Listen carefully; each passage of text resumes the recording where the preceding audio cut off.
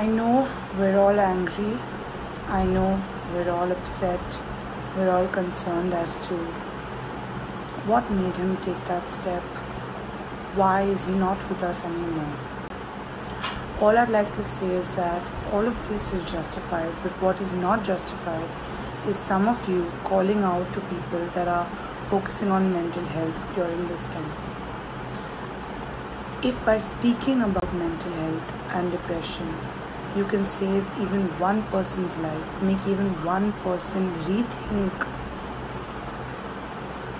taking their lives, then you're making a difference. You're giving somebody new life. Please think before you speak and don't let your anger come in the way.